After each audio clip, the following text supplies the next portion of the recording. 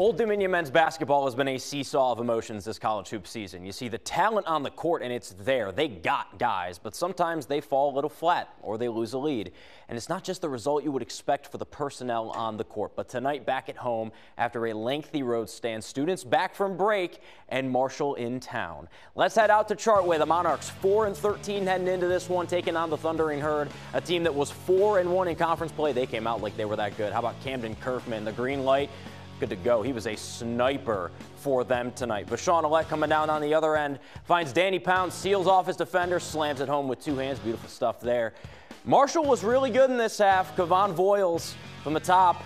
Jumper, lefty, good. Marshall up 4 going into the locker room at halftime, but the guard play for the Monarchs, that woke this entire team up. Chauncey Jenkins, the Dirk fadeaway off one leg. He had 16.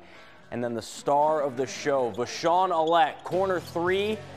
Good. He came alive in the second half. A few plays later, shakes a defender loose. He's going to contort his body.